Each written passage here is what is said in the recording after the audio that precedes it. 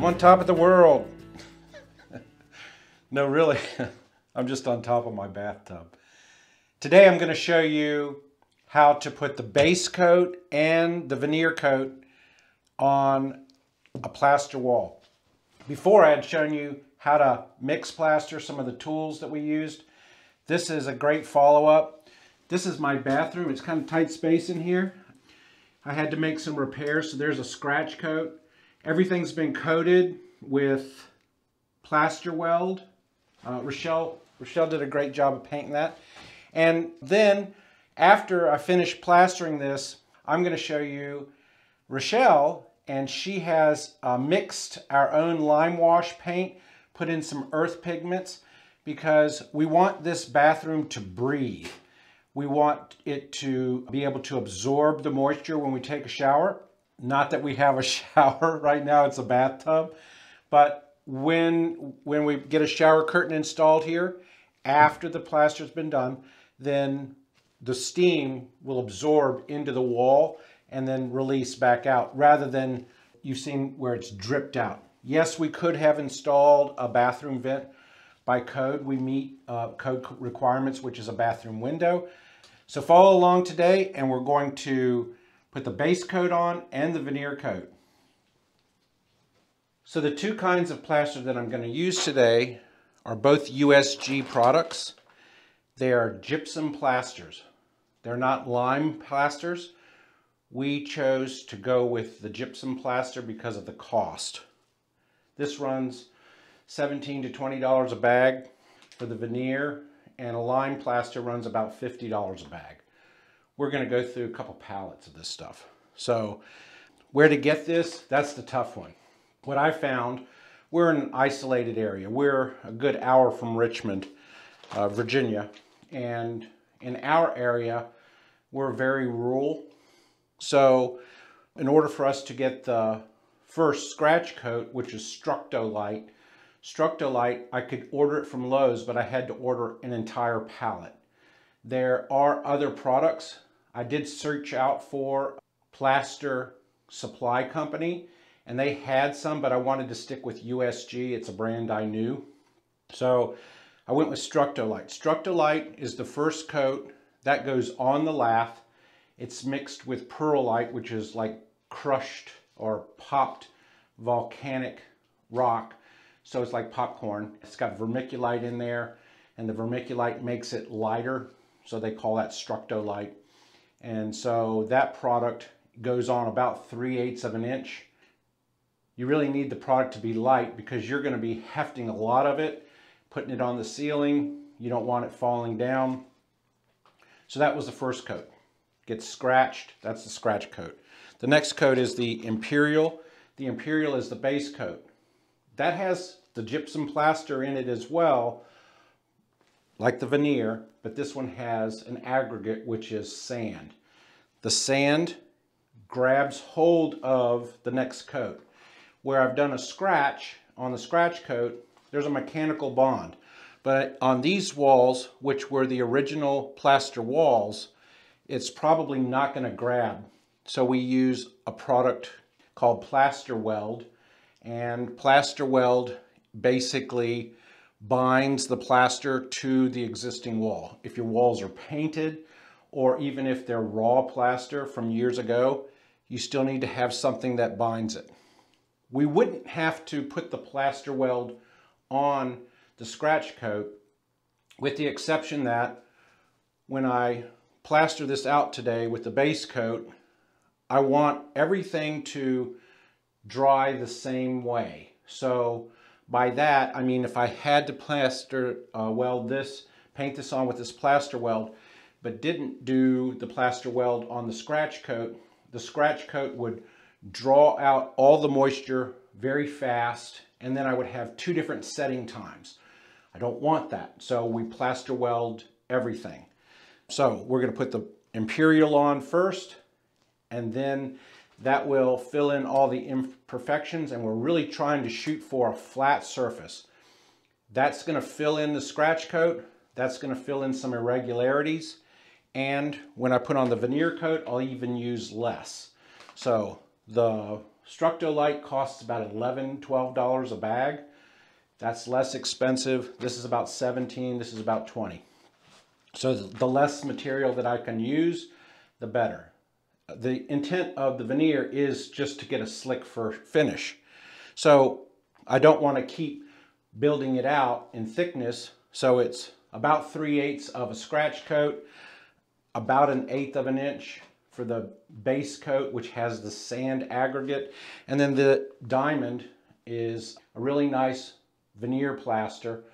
What I like about this particular product is that when you skim it, and I'll show it to you later, when you skim it and you're trying to slick it out, it creates a lot of what they call fat. It's the part we're going to rub off.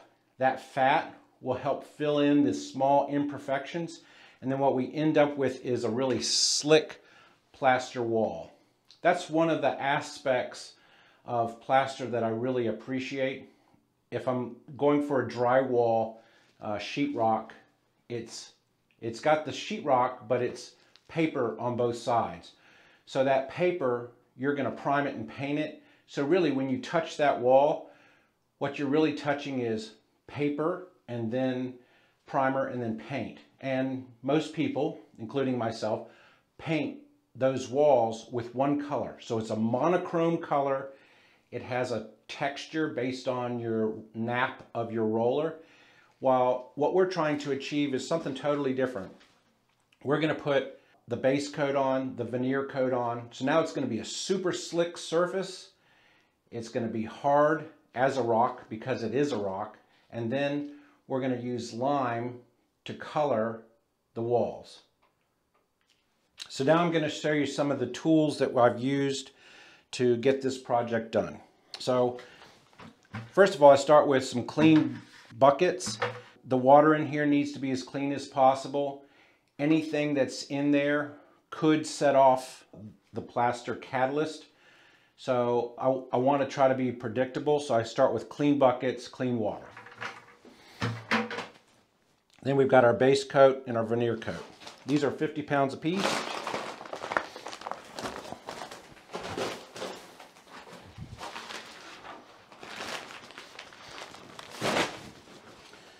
Then I'm going to mix everything, a 1/2 inch drill with a paddle bit. Again, I want this to be clean.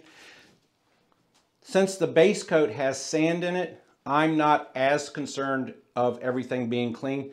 But then when I come to the veneer coat, a speck of sand can create havoc when I've got a nice good trowel going. That one little piece of sand will put a big scratch in my plaster. What an aggravation. So I want everything to be clean. Not as clean for the base coat because it has the sand aggregate, but I think you know where I'm going. I use a 14-inch trowel. I want to try and get as much on as I possibly can. Most of the work today, I'm going to use, this is a 14-inch by 5-inch trowel. This is by, I think it's Marshalltown. It is. It's a Marshalltown product. Get the stainless steel one. If you use a trowel that just has the blue steel, it has rust on it. This is a midget trowel for small spaces, like to get in around the light switch. But this is going to be my workhorse today. And then Nella, I don't know how you pronounce it. This is an awesome product. This is a Nella Flex. This is specifically meant for finishing out and troweling the finished plaster work. If you want to see some guys do some really good work, I would recommend going to Plaster for Beginners or Kirk Giordano. I'll leave the links below. Those guys, that's what they do. They do it every day. They really know their stuff. I've learned a lot from them. And they're going to have their own different trowels that they like to use. This is just a small sampling. It's what I'm comfortable with. A bucket scoop to scoop out. That's a narrow midget trowel. I'm probably not going to use the midgets today. and then just another scraper. Also, I use a nice sponge and a 2-inch chip brush. This 2-inch chip brush, once I put the plaster on the walls where I meet the corner in the ceiling or around this trim, dip it in water, gets rid of the sand, gets rid of all the small imperfections. Then you're not dragging that into your next coat. That's a big tip. Thanks, Kirk, for that one. Sponge. I'm going to try and keep all of my tools wet as I'm troweling, and you'll see, clean them off. And I do have a spray bottle. I'm going to squirt that. Old school, they would take a paintbrush and pre-wet the walls as they're troweling. I just use a squirt bottle. That works good for me. So that's pretty much what I'm after today. So let's get to mixing.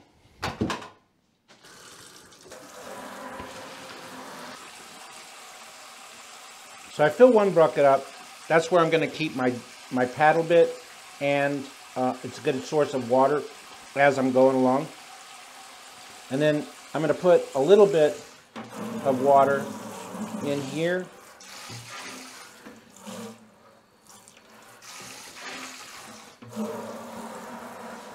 Because you always want to start with water and then put the powder in. You don't want to put the powder and then put the water in. Same as baking a cake or any kind of recipe. So.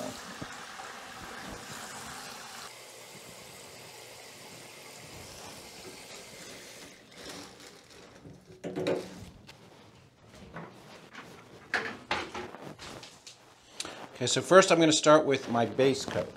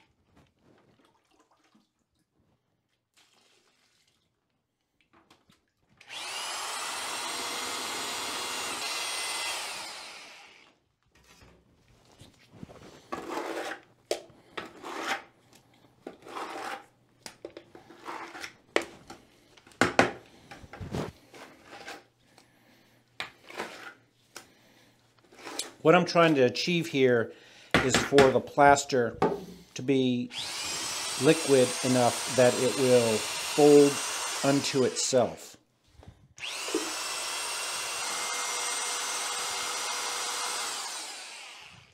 I think that's a little bit thick, but the true test comes when, how does it sit? To me, that's too thick.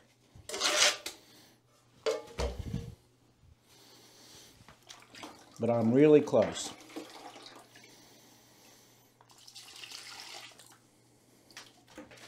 What I'm looking for is I see little chunks. So as it's coming up and folding into itself, I'm looking for it to be consistent without any chunks.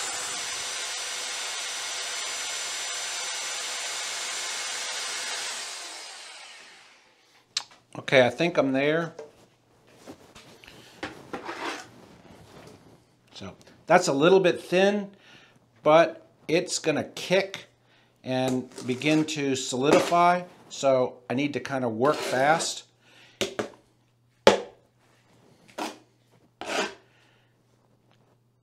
I think I'm going to go with that.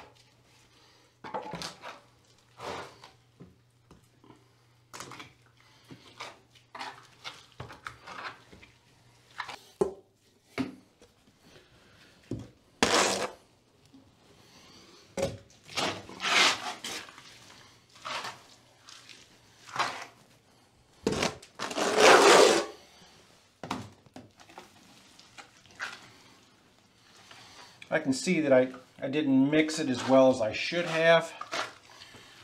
It happens.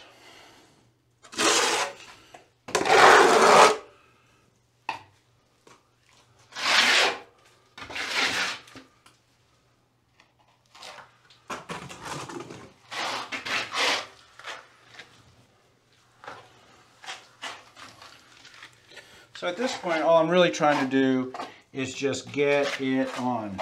I'm going to try and make it as smooth as I can as I'm going, but getting it on the wall, that's premier right now.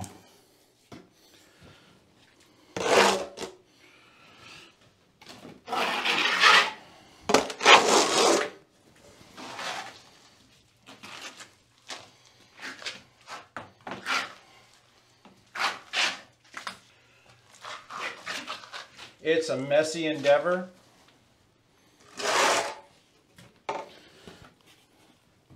Everything needs to be covered. Floors, walls, doors. Get everything out of here.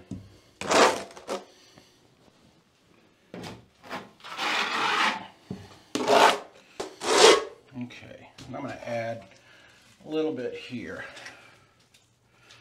We're going to see what happens. Now, in the last video I showed you, I used a Derby.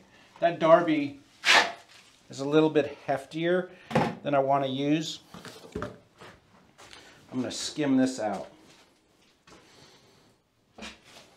Okay. I didn't show you this tool, did I? This thing's awesome. Now this is going to show me the high and low spots real quick. And I can use that material to hit some of the low spots. And this helps get my walls flat really quick.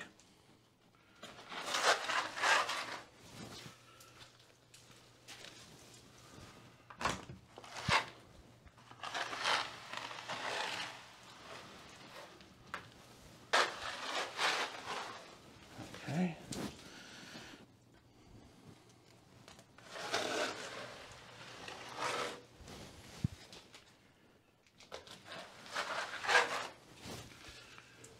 Side to side.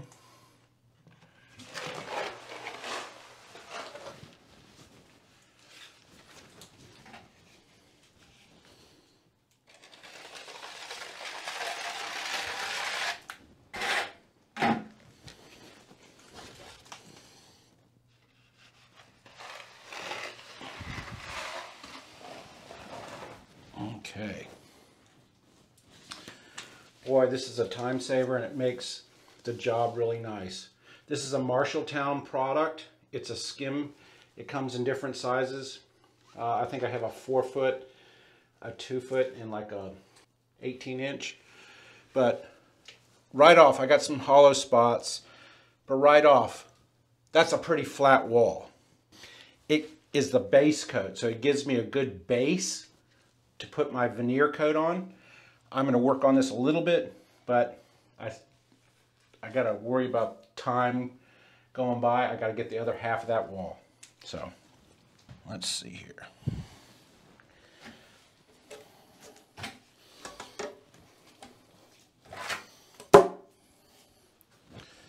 Hit a couple low spots.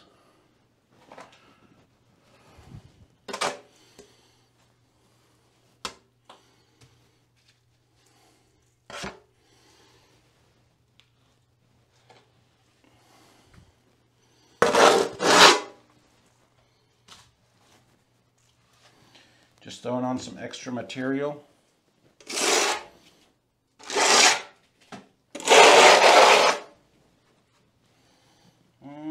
Maybe a little bit there. Okay.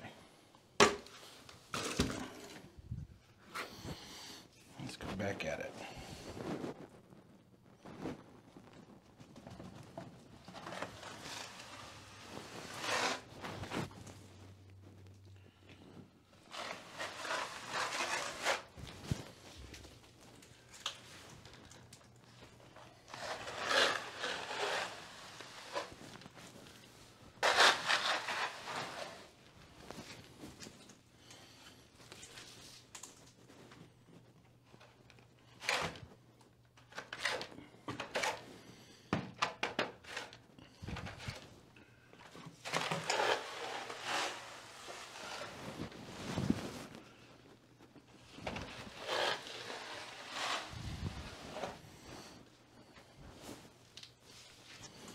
That looks pretty good. Okay, roll on.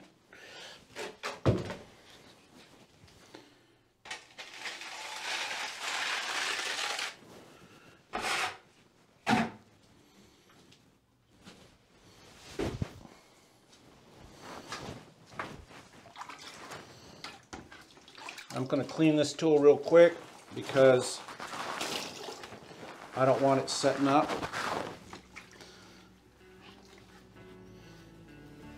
And I'm trying to move fast.